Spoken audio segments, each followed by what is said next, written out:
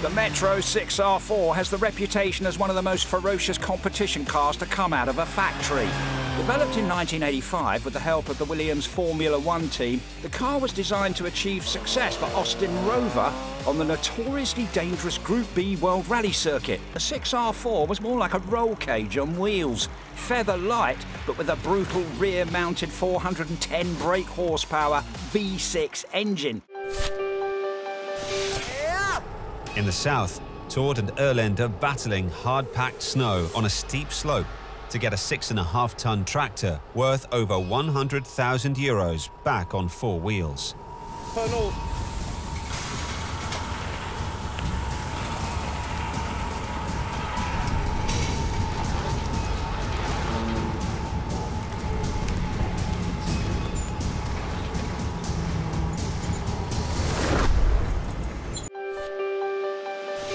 Born in the US in the 1960s in the midst of the custom car phenomenon, no self-respecting Californian surfer dude would be seen dead without a chopped-up V-dub Beetle. Advertised in the back pages of hot rod magazines, you'd find all kinds of kits on offer, from Baja bugs to beach buggies. But it was in the UK in the 1980s that the VW wizard really kicked off, with small companies like the Wizard of Rods going into production and churning out low-slung, open two-seater roadsters for people that couldn't be bothered to do it themselves. Performance was largely irrelevant, and as with all custom cars, styling rules went straight out the window, apart from one: they had to look ultra cool. The ancient city of Ston is no bigger than a village, yet its walls are vast and zigzag far across the hills. The salt that was produced here was so valuable that the people of Ston built a wall around them to keep out thieves. In northern Norway, Joe Roger and experienced local rescuer Eskil are winching a 35-ton excavator up a steep and unstable dirt bank on a building site. At risk is the excavator, their 2 rescue trucks, and the construction schedule for a new bridge.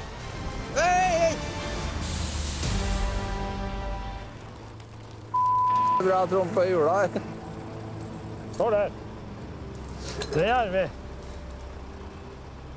They check the stability of the tow trucks, but they have to risk another attempt.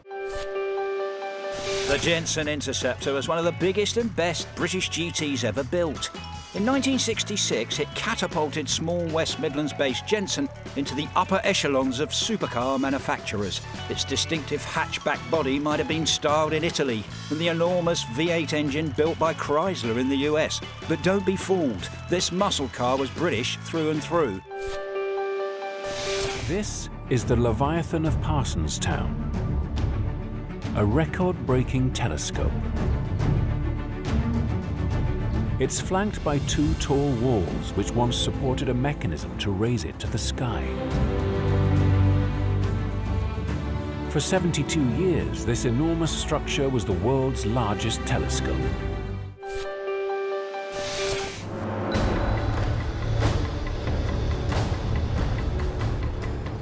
Start to pull. It's heavy to pull in the snow. You have to be careful so we don't damage anything more.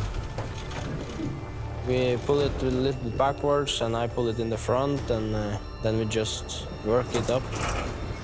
As they work, they make precise adjustments to the rig.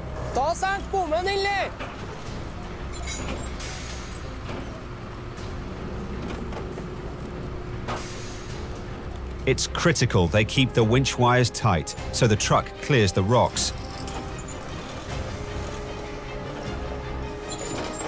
But Joe Rogers in for a shock.